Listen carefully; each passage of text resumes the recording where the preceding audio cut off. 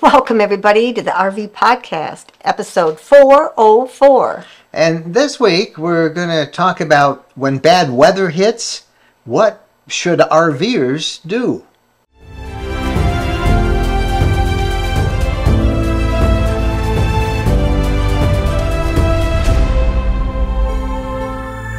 Hi, everybody. I'm Mike Wendland. This is my lifelong traveling companion and my bride, Jennifer.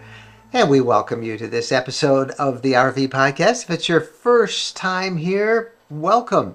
If it's your second, third, fourth, or 404th time, we hope you have subscribed, and you can do it through your favorite app or however you like, but stay in touch with us. We have these new podcasts come out every single Wednesday morning. And it seems like every week in the podcast we're talking about bad weather hitting and terrible storms. I think just last week we had in our newsletter a young boy was killed in a campground when a limb fell on him.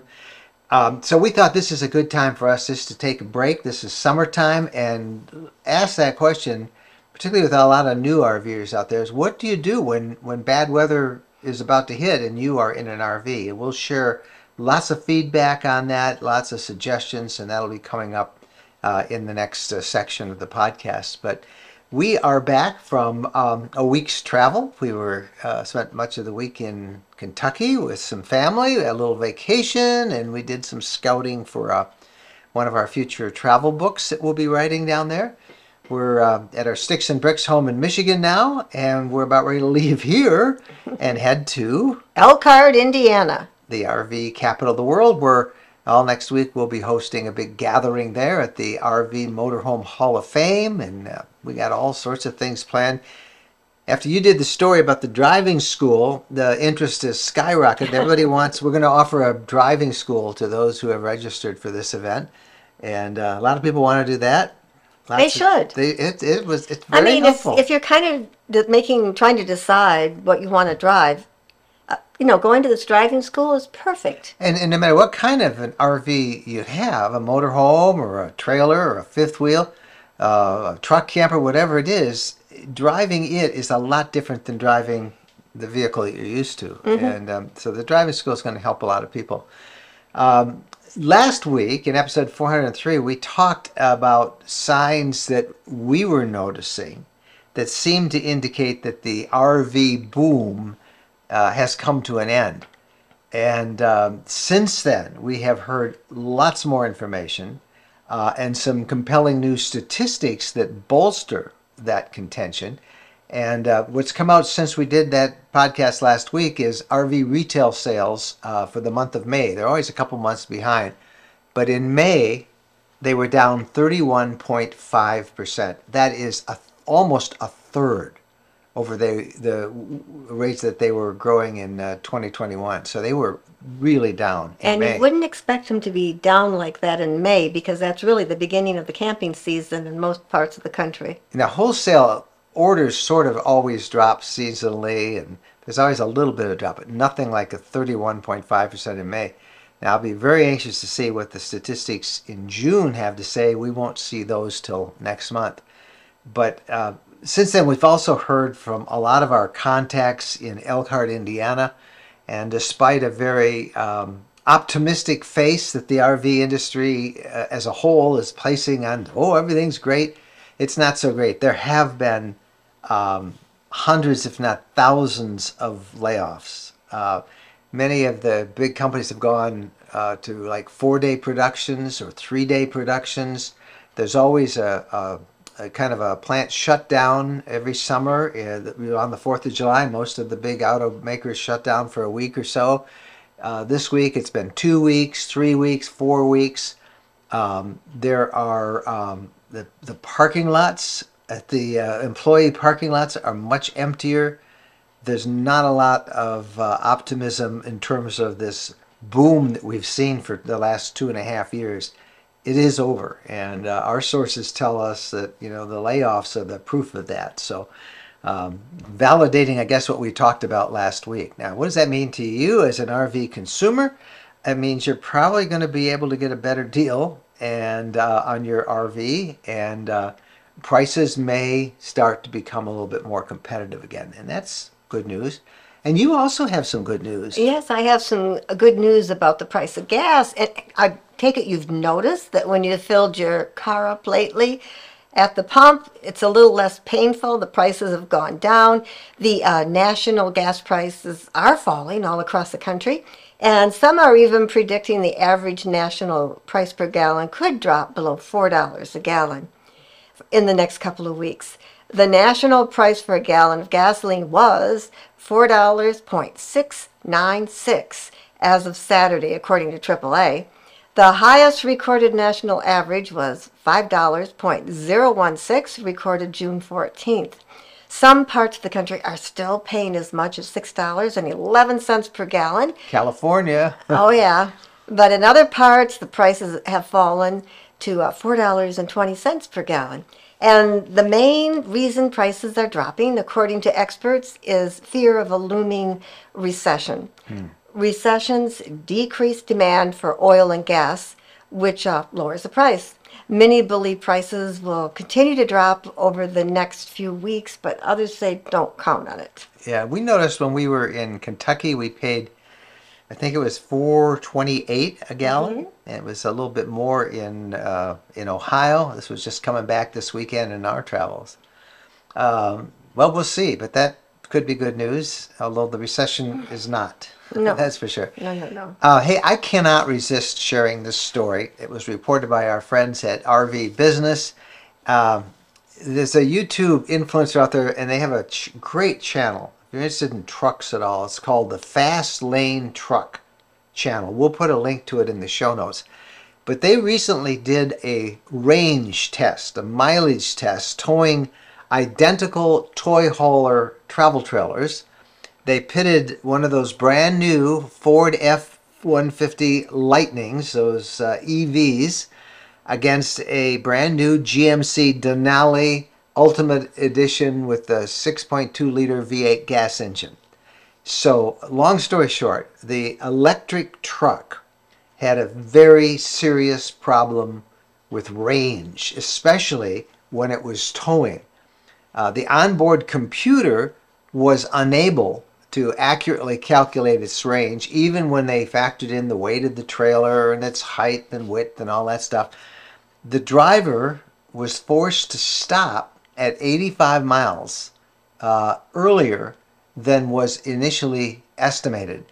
And when he found the place to charge it, it was a hassle because the nearest charging station that they had to go to, because they were right on near empty, was a Target store. And it didn't have a pull-through that would accommodate the vehicle towing a trailer, which would mean he'd have to somehow back it up and unhook the trailer. It was just a mess. Not good in terms of the EV and that sharp new Ford F-150 Lightning.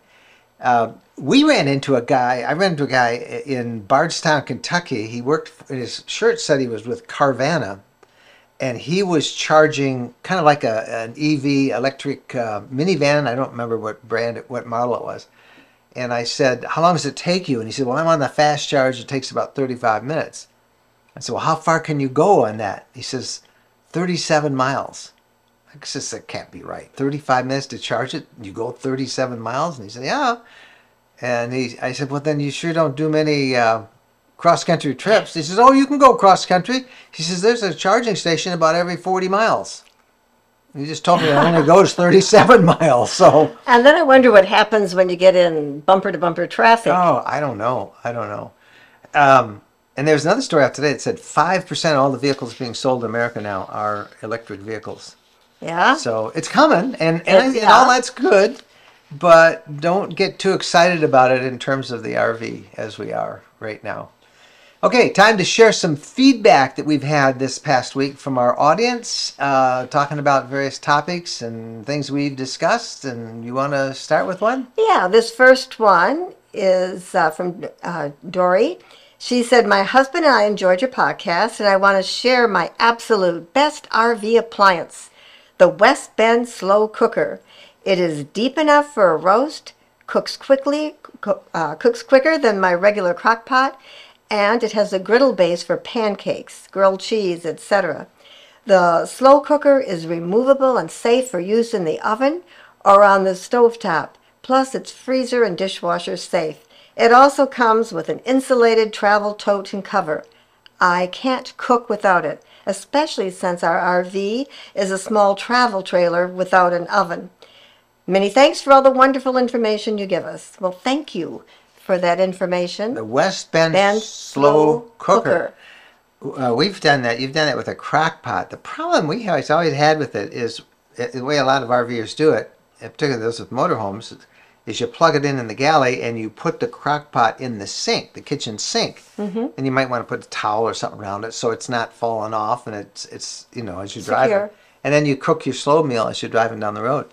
But the cords are very short on those crock pots because they take up a lot of energy. Safety, I think it's to not spend the money on a cord that's adequate. No, I think it's safety. You know, they don't overdraw the kind of like the string around your neck. I see. That isn't there anymore. You mean on the that hoodies. Used to have on hoodies and stuff. I don't know. I think it's electrical heating and all that stuff because they take a lot of power and they're on for a long time. But if you can find one that you can work like it, that's a great way to cook your meal as you're going down the road. Yes. All right, feedback. I got this that I wanted to share. This is from our friend James, and he said, we don't understand the use of showers in public restrooms. Remember we had a question a couple of weeks ago by somebody who was using a public restroom, and it was kind of a unisex thing. They didn't like it. They didn't know what to do. They didn't want a unisex shower. But he's reacting to that. He said, we don't understand the use of showers in public restrooms by RVers, no matter how well they're maintained. We spent a fair amount purchasing our RV, and one of the first decision points in the purchase process for us was the usability of a restroom and a shower in our RV. It's effectively our hotel on wheels, where we have total control over the cleanliness and privacy. That's what so many of us like in an RV. So I guess our question is why would anyone with a bathroom shower on their RV ever want to use a public shower? Because I can tell them. When we had a Class B, it ended up being a storage closet. We had so much put in there because there wasn't room for it anyplace else. So to take a shower, you had a lot of things you had to take out. Then you had to wipe it down and dry it, and that took quite a while. I mean, it sounds easy to dry something, but it isn't that dry. And I always put a plastic bag on the shower heads because I've had experiences where it drips. They drip, yeah. On the things in there. So there are times when I didn't want to use our shower. I didn't want to take all the stuff out and put it back and dry it out. It was just so nice. And sometimes, because we had Bs and it was a very small Class B space, RVs, Class B, I just wanted elbow room. I wanted space. And I wanted to dry my hair in the restrooms so that I could have elbow room and I didn't heat up our vehicle, our RV. So I am guilty of...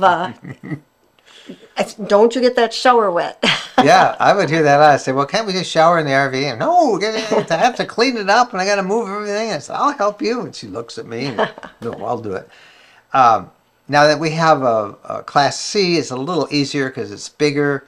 And now that we also have our Arcadia fifth wheel, a really nice bathroom. Yeah, that bathroom is not a problem whatsoever. We'll be using that down in Elkhart. I love that next bathroom. week. I don't have anything stored in there. I have room to store things other places. But if you haven't lived in the smaller RVs, you don't understand that once in a while you want to spread out and you don't want to.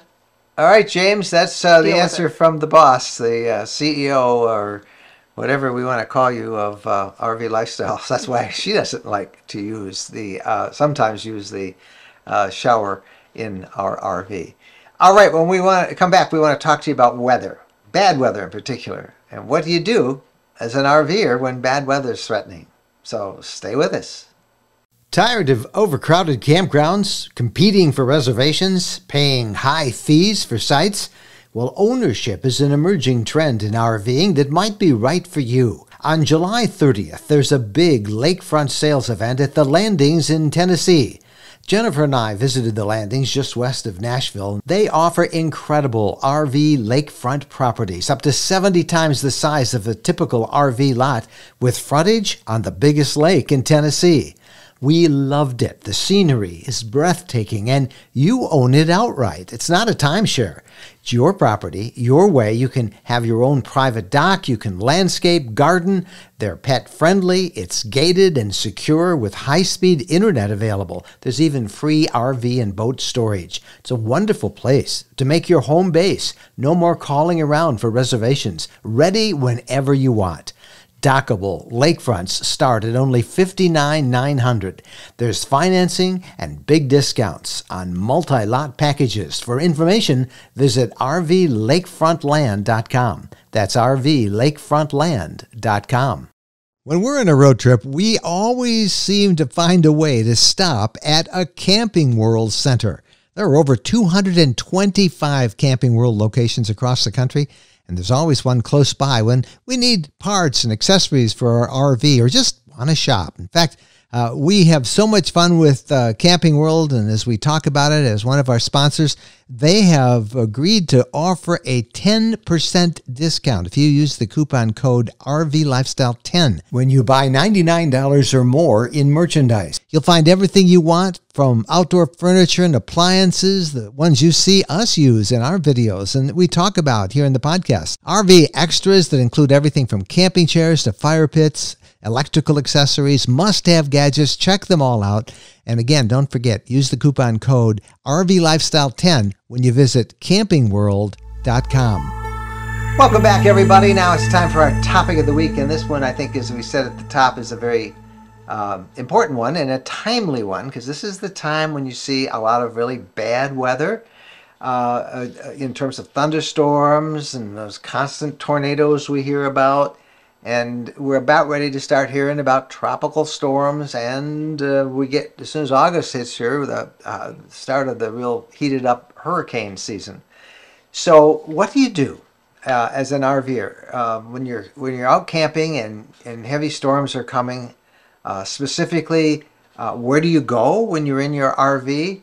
To your knees? Yeah, to your knees. That's a big thing to do every day. We should do that, right? So that's what we're going to talk about. All right. So a new member to the RV Lifestyle Facebook group named Linda, she recently posted a question for the group. Storms. Brand new here. Currently riding out our first storm. Kids slept through it, but I'm wide awake, terrified. We're going to blow away or tip over. Anything I should be doing, or just wait it out? So far, I don't like this camping business. The wind is wild, and I feel like I'm on a cruise ship in rough waters. I wouldn't like that, cruise ship in rough waters. Well, Linda's question brought a huge response. Over 100 comments came in just the first couple hours after she posted it. And we want to share some of those comments. But before we do, we also want to stress about a couple of things for you, a couple of big things. First of all, bad storms and the wind that usually accompanies them are particularly dangerous to those in an RV. Bad weather warnings are to be taken very seriously. We had a tornado that went through Gaylord, Michigan earlier this late spring, and I think it was back in early June, and it went through an RV lot, actually. And I remember seeing those images from the drone shots, just this mass of debris, this jumbled up RVs that were tossed and turned out there. And you see that often in coverage. So bad weather warnings, when you hear them, are to be taken very seriously when you're in your RV. And that means that you need to be weather aware. Now, there are lots of different weather apps. On the RV Lifestyle travel blog, we have written probably a half dozen stories over the years about weather apps and how to stay informed. And we will link to the most recent one we did on weather apps that you should consider getting for your smartphone. And that'll be at rvlifestyle.com, and just look at that, and you can click on the link there. But when camping, you need to check the forecast for your area a couple of times a day. It can change really quick. And I think about being in a floodplain.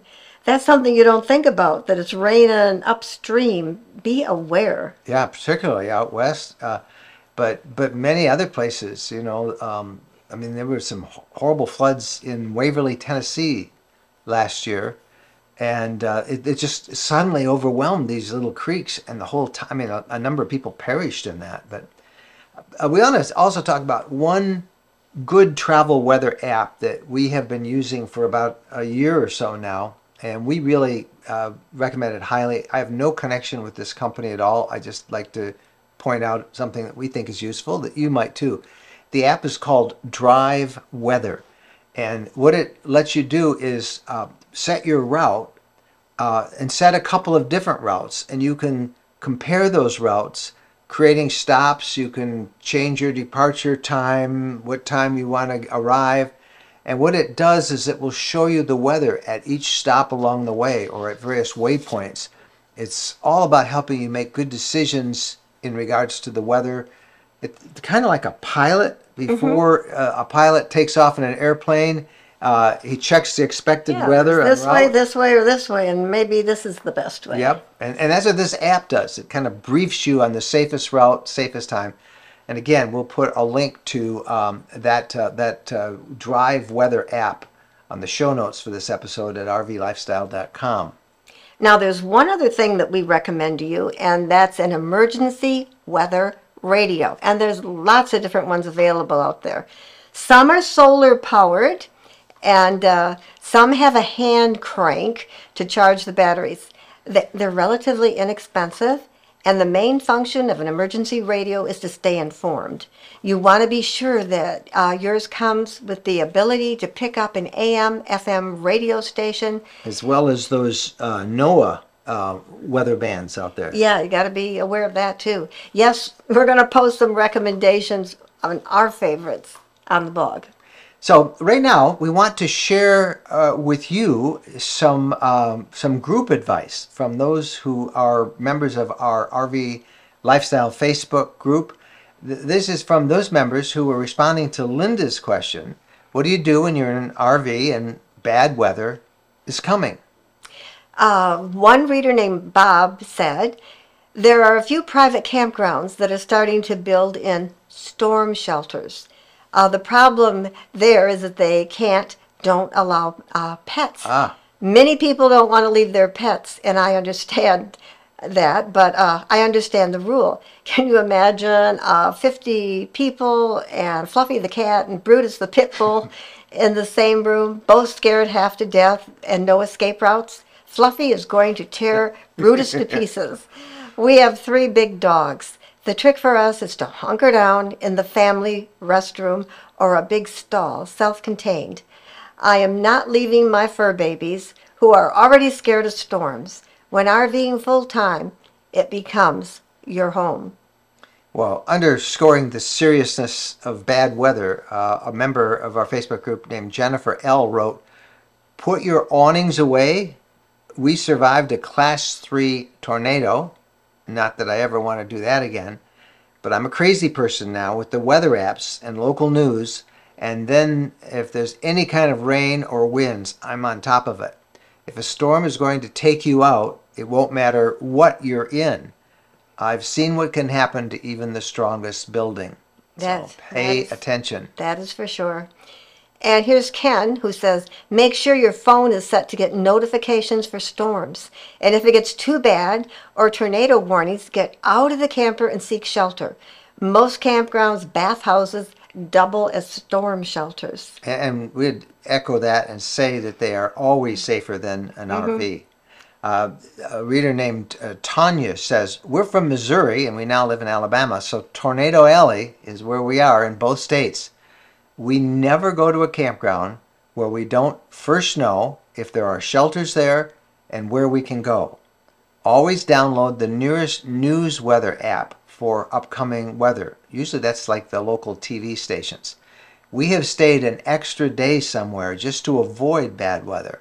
All you can do is have a plan as best as you can so you aren't in a bad situation. We've done that too. When we've had bad weather in the forecast, we have packed up early and left the You campground. just go, especially hail. You don't want your rig beat up by hail. Yeah, yeah. Okay, now, several readers shared rather harrowing stories like this one from Chuck. I have been through several storms and campers we have owned. The pop-up was the worst. Yes. The wind picked up the slide out of bed and dumped us out on the ground. We were under trees, and the guy camping behind us had a limb break off the tree and fall across his fifth wheel and nearly cut the camper in two. Big limb. His camper was new. I thought if that limb would have fallen on our camper, we wouldn't have made it. After that, I had 2 campers totaled by hail. We have always survived. Hit a frontline wind while driving, pulling the 30-foot trailer. It took me across oncoming traffic lane and off that side of the road next to a line of trees. We were very lucky. I managed to keep it upright. We have always had a guardian angel riding with us so far. So I guess if Chuck H invites us camping, we're saying, I'm busy this weekend, Chuck. I think what he's saying is invite your guardian angel to come with you. Yeah. A member of our Facebook group named Angie has 3 suggestions. She says, 1, straight line winds, 50 miles per hour or greater, have the ability to flip you over with more risk of you getting hit broadside as you're driving down the road. You may need to leave the trailer in these conditions. In other words, you're driving down the road and it's 50 mile an hour winds. Just pull over, get off the freeway or the road that you're on, and wait until maybe you have to spend the night someplace, 2, she says, if you do get flipped onto your side, everything on the opposite of the camper becomes a projectile that can hit, hurt, or crush you. For example, a loaded refrigerator. And most photos of rolled trailers show a separation of walls and ceiling, resulting in a big pile of rubble that you'd be in. Falling trees, or third point, falling trees and tree limbs are a huge danger. Tree is going to win in a camper versus a tree incident every time. A 4-inch limb, about that big around, can penetrate the side or roof of your camper. We have a busted door right now due to this. A 4-inch tree that falls can crush the camper area to a good degree, such as bringing the roof down on top of a bunk. A larger tree can cause life-ending damage as it will penetrate all areas hit and keep going until it hits something that stops it.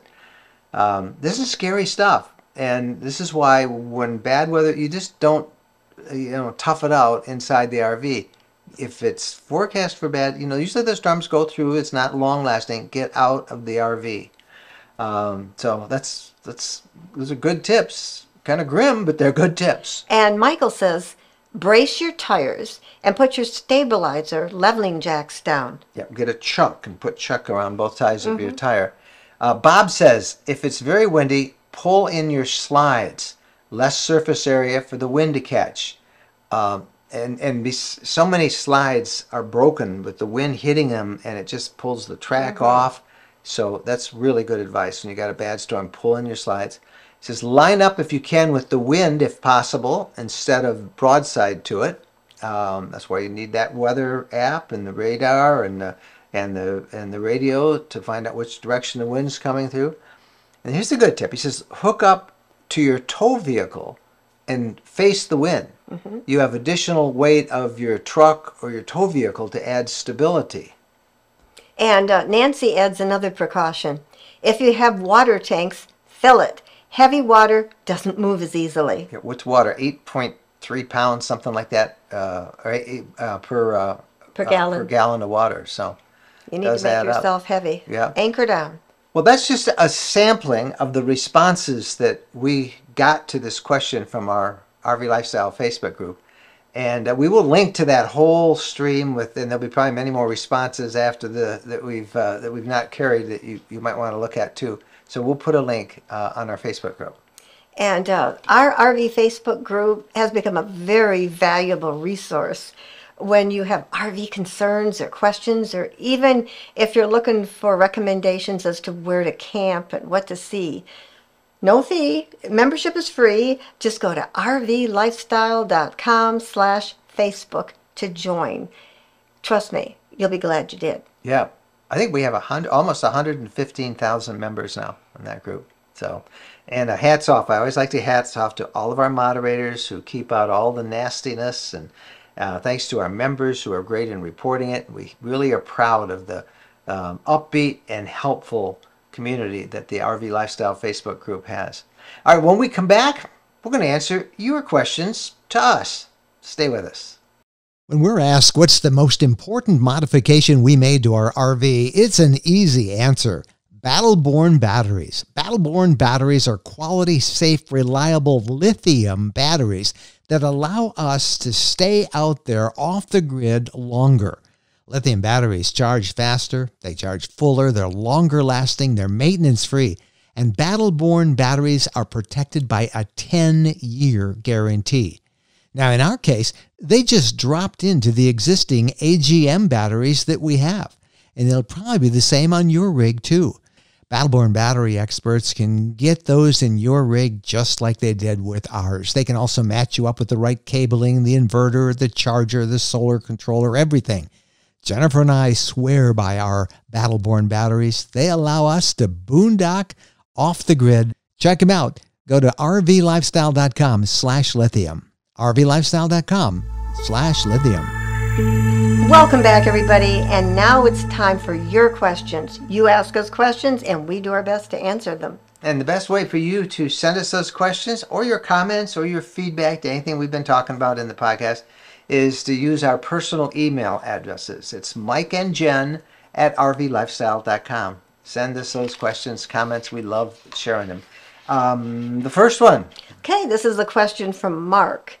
And he says, we'd like to tow our camper to Alaska, which would kick off a box on our bucket list. If we do, would you get a better price for it in Alaska than we would in the lower 48?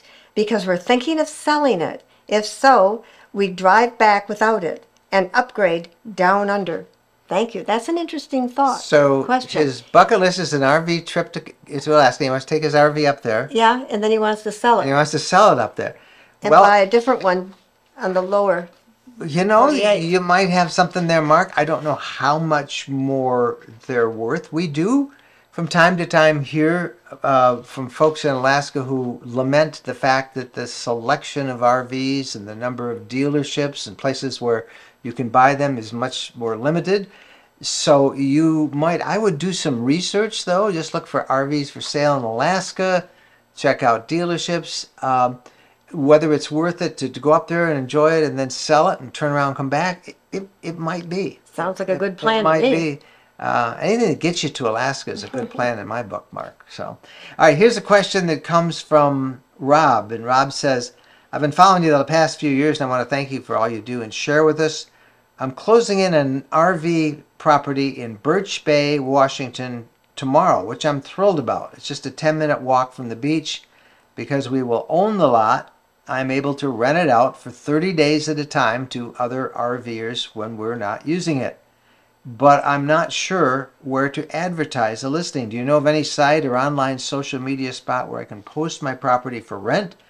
I was inspired to buy this plot after seeing your podcast and articles about Tennessee and other spots where people can own versus being at the mercy of RV parks. Thanks again. All the best. Rob on the West Coast. Rob, I don't know of any, but that's probably enough people are buying property and making it their own little RV retreat that there probably is a market for somebody to start a kind of a central clearinghouse for people to advertise where you can rent space. You are in, it sounds to me though, like some sort of a RV development or resort or community that lets you then rent the property out. So I would assume they have a website, and I would first look there because maybe other people are listing their rentals there. So you could try it that way. But short of a place just to advertise lots that people can rent, there's Boondockers Welcome and overnight RV parking, but those those are very inexpensive rentals or free. So, or they come with a different membership, like Boondockers Welcome is now tied with Harvest Host. So, pure where you can rent an overnight RV spot, I don't know of a site that really has There's a couple of small ones. I'm never going to talk about them, but anything that has any scale to it that would get a lot of traffic, I don't know of any. But maybe that's something we could do if we ever get some spare time on our hands. Start one of those. Let us know if you find one. We'll be happy to take a look at it and share it with our audience if it looks good. So, and good luck and enjoy your property. Our property in Tennessee, we're going to hopefully see that in a couple of weeks. We're getting really close to having everything done. So we'll share that to you in a video when we get down there, hopefully within the next few weeks. All right, one more question. One more question, and this one is from Charlene. Looking at used diesel pushers and just watched your video on the RV boom ending. I've heard people say that the 2008 to 2012 and the 2020 are not quality. Do you have a response as to what age we should be looking for? We are looking at the Tiffin motorhomes, as this is what we have owned in the past. I've also heard Newmar is a good brand. Newmar is a good brand. Tiffin, of course, has been one of the best brands. They recently were bought and are now owned by Thor Motor Coach. But one of the neat things Thor does when it buys up these companies is they let them stay pretty much separately managed, like Tiffin, you know, and Bob Tiffin. Old Bob still at the helm there. Those are always good motorhomes. We got to be careful. We're old Mike and Jen. We are old Mike and Jen. Yes. You know, there's a lot of talk about COVID coaches. You know, COVID RVs that were built in 2020 when the plants were shut down and they had to hire people and they couldn't get them. And then there's a lot, as you mentioned, around 2008, the last recession.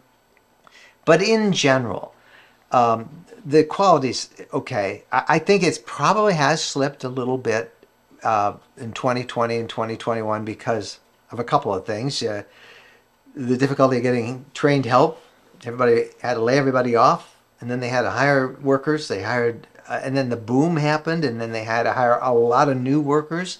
And so certainly you can understand some things are going to slip through. And then the industry got hit by the parts shortage, so they had to sometimes substitute parts.